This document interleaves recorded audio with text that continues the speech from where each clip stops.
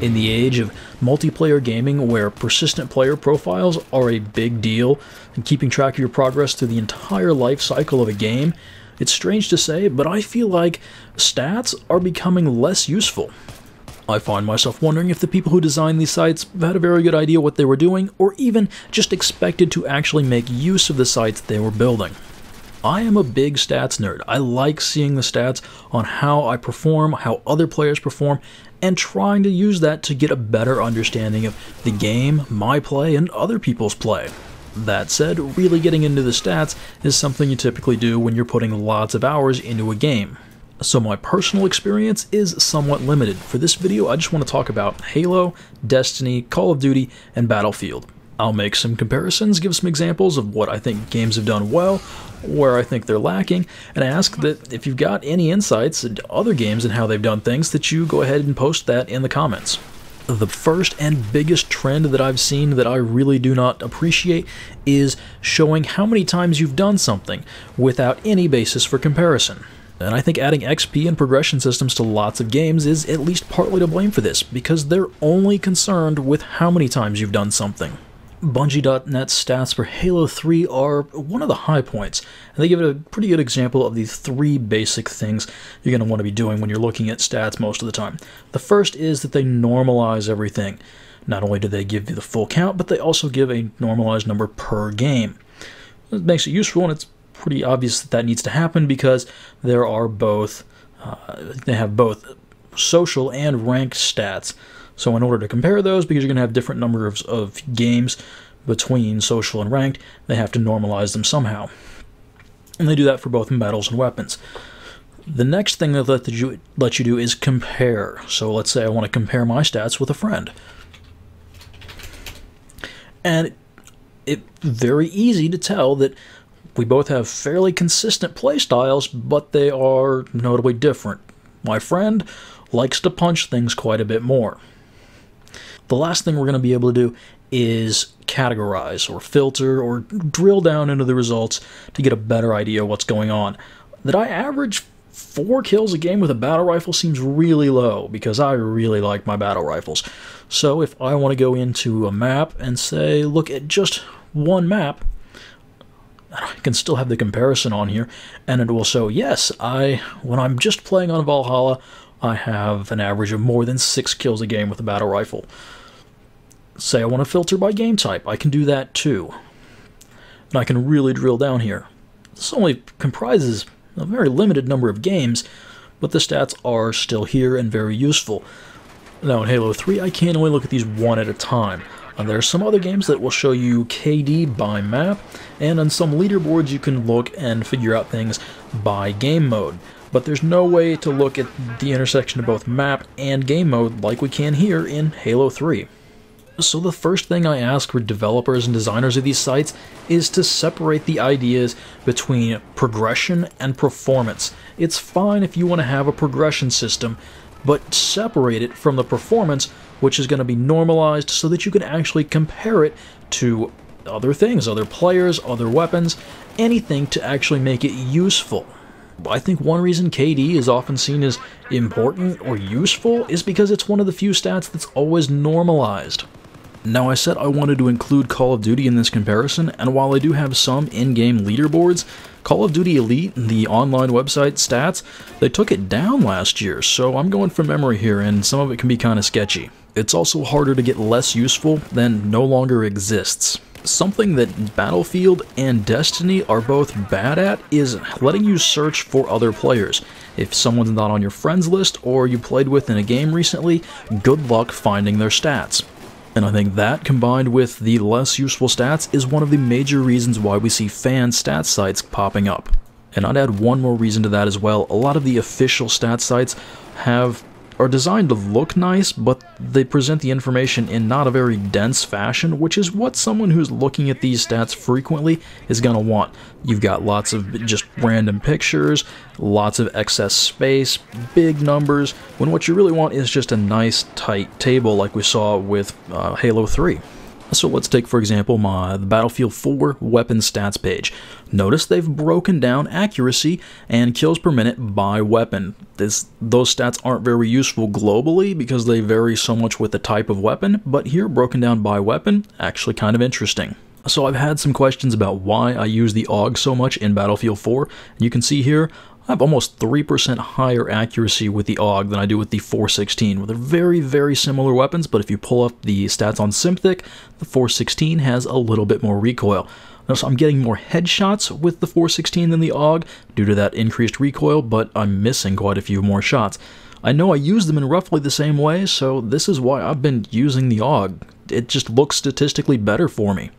But if I pull up the same info on bf4stats.com, it's easier to make this comparison. The fan site does a better job. Fan sites can also show stats that developers are keeping track of, but just not displaying on their official sites. For example, in BF3, win-loss statistics by game mode, or in Destiny, KD by map. But fan sites can't show information that the developers aren't tracking at all. And so if the developer chooses not to implement a very good stats system, we're never going to get that information. Also, fan sites aren't going to match the development resources of a publisher, a developer. And so when it comes to the really cool stuff, that's going to be done by the people who are making the game. Battlefield actually has some interesting things going on in their leaderboards. You can filter by who you compare yourself with on the leaderboards. So we're going to start out with the world. One of the limitations is that not everyone has placed a marker, so if you want to compare to everyone, you have to just set it to world. And if you want to look at, let's say, KD ratios,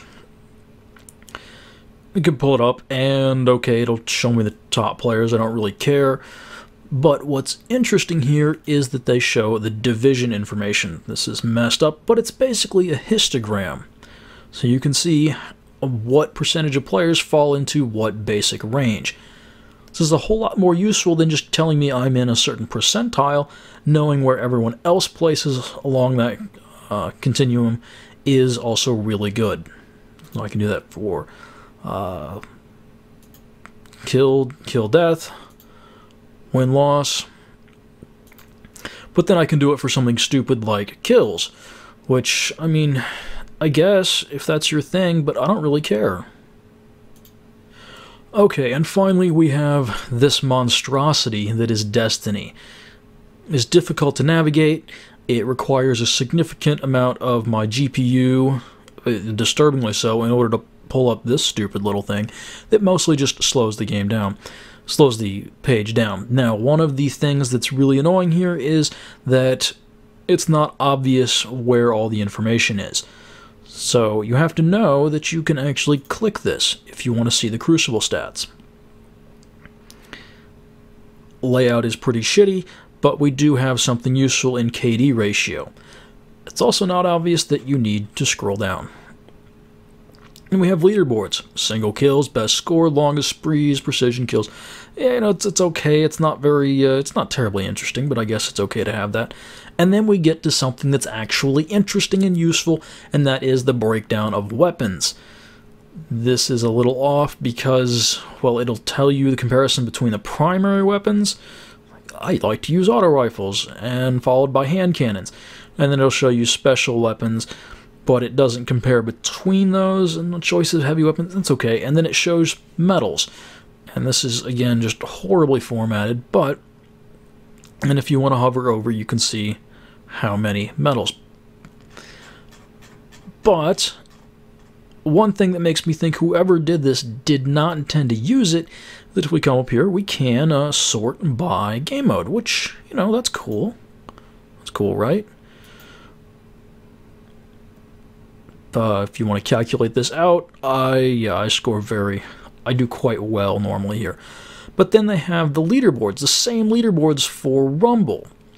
But, yeah, getting more than 23 kills in a single Rumble game, kind of tricky because when you get to a certain score, the game ends, and the only way to get more score than that is to score a bunch of extra points with that final kill, or if you might get a multi-kill. So that's not very useful. It will break down the weapons by the game mode, but then it doesn't tell you, but this metals thing, this is still, I mean, you're not getting objectively correct in Rumble, so the metals are still just global, and they're not filtered by game type, which, you know, that's not really what I was looking for. One area that stats can be great for, but is severely underutilized, is showing improvement, or just how you're changing in how you play. But most games don't include any option to do anything other than show just lifetime stats. The leaderboards in Call of Duty Black Ops are one exception to this. If you'd played enough games in a week or a month, you could just see your stats for that time period and compare them to other players. Now, it wouldn't store the information about your previous weeks and months results, but if you remember them, or you could just go back and compare to the lifetime stats, but still, that was very useful. The Battlefield fan stats sites will keep track of your history, but it's just your current lifetime average at that point in the past. And so if you want to actually figure out in a given week or month or so many games how you did, you have to go back and work that out yourself, do a little math. And as I seem to recall, the World at War stats site, the official one, actually did that too. Alright, let's go through and look at how these handle recent games, or just history or post for a game. So, Halo 3, I can pull up matchmaking history. And all very nice and compact. Will give me my team, my place, okay, and I can pull up the game. It'll show me any files taken from the game and the basic stats about it. I can pull up Carnage, kills, assists, deaths, KD spread, suicides, betrayal, and total score. You have a pretty good idea what's going down, but if you want to pull down the weapon breakdown, kills with weapons, melee, grenades, vehicles, other, and tell you how many kills with what weapon every player got. There's no... It'll tell you everything. Would you like the field stats, headshots, best spree, average life, medals, and then a breakdown of how many times you killed who, the files from the game, and finally, something that Bungie is just blows my mind, but the viewer for the game. You can see the different views and who was where when they killed someone. But it gets better. You can pull up who killed what, who from where with what, and it doesn't work right now, but there is a timeline down here that you used to be able to go through and play through the game like that. Even better, let me pull up an objective game. And you can go through and see where the flag was pulled each time, when it had happened during the game, and who killed who during the period of time when the flag was out of the base. You're not going to get this anywhere else. Okay, but let's go ahead and look at Battlefield. And even though Halo had the theater mode where you could rewatch the game, actually pulling up the web stats was still a useful thing to do. Alright, back to Battlefield 4. Okay, and we get battle reports, and, you know, okay, that's cool. But it tells me useless stuff, like I had 1,400 score per minute. Well, that's because I got a bunch of awards during the game. It doesn't have to do a whole lot with how I actually played in the game. But at least it'll tell me, you know, who's in the game, kills, deaths. I can switch over to squads. My team had fewer squads and just as many players. That usually indicates my team is going to win. And you can also pull up things like, you can see the stats that are up here for everyone in the game. You can also pull up their... So this is how you get to other people's stats in Battlefield. If they're not on your friends list, if you've played with them, this is how you get to their stuff. Oh, he got +3 skill, 6% accuracy, used the M4, and had 800 score per minute, and was a recon. So you can get an idea of what's going on, but it's nowhere near the quality that Halo 3 had. And then we have Destiny. We pull up the stats for a game, and they're pretty basic: score, kills, KD, and it's only for my team. I can't see the other team here, and as this is one of the ways you would get to other players' profiles in Bungie.net for Destiny, that's really awkward. Okay, we're not even going to get to heat maps in this video, but I think you get the idea. When it comes to global stats, it's important that you be able to normalize, compare, and then filter them based on some useful criteria.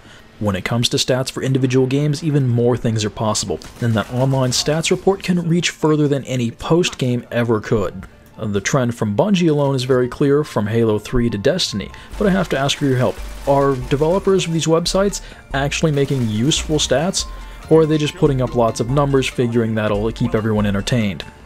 Thanks for watching, I hope you enjoyed the video, and I'll see you next time.